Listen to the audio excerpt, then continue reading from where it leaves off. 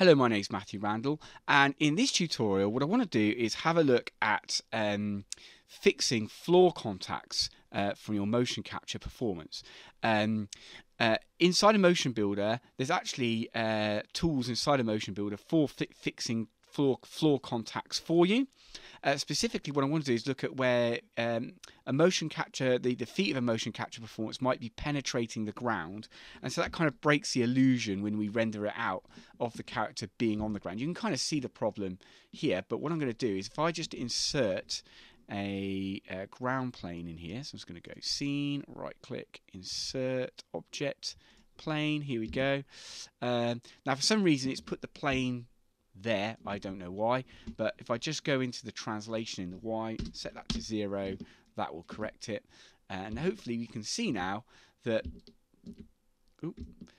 in our motion performance, look, you can see where the feet are penetrating the ground. Okay, so if we remember in Motion Builder, there's this thing called character. Okay, so we have these character things here that we drag onto our models, or more specifically, we drag onto the joint system of our models.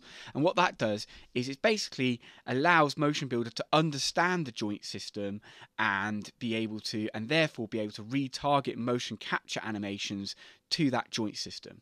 So in that process, it's doing a whole load of retargeting and it's solving a wide variety of problems in order to do that for us. Okay.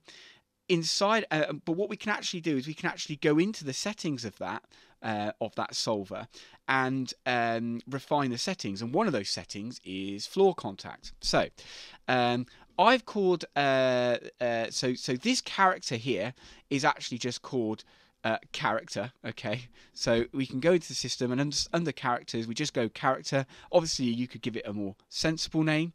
So we go into character, so double click on it and it'll bring up, and what we want to do is you might be in the character definition tab here, where you've defined the character if you needed to, or it may have done that automatically for you. What we want to do is we want to go into the character settings. So this is the settings for the solve. Okay, let me just open this up a little bit, and what we want to do is we want to go down to modifiers. Okay, I've already sort of opened these out for you where we want to, so so you may have to open these out. So you want to go into modifiers, floor contact, okay, and then what you want to do is go floor contact, feet contact floor, and you just want to switch that on. So if I just go underneath here, we can where we can see the problem. I'm just going to switch that on. Okay, so you can see it's fixed that floor contact for us. Excellent. Okay, and you can also do toe contact as well. Okay, Okay, so what we want to do as well is in order to make that floor contact work properly, what I'm going to do is I'm just going to turn it off. Okay, and I'm just going to go and rather than follow the animation, I'm just going to go into start, so it goes into like a T-pose. Our character goes into a T-pose stance.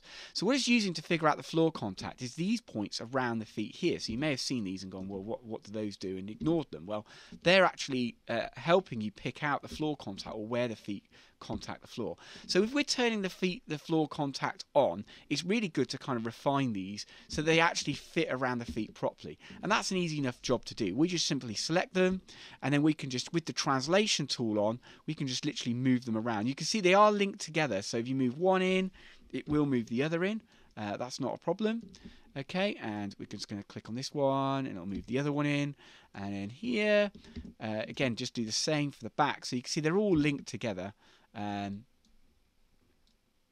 You can actually update these inside of actually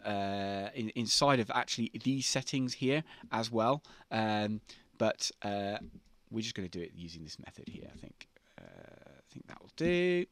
Okay, so I'm happy with that. So again, I can switch this back to my animation, and then hopefully what we'll end up with is a more accurate kind of floor contact. So when we switch on the feet contact again, okay, hopefully we end up with a more accurate kind of floor contact solve there. And you can see that's just going to automatically solve that problem for my entire motion.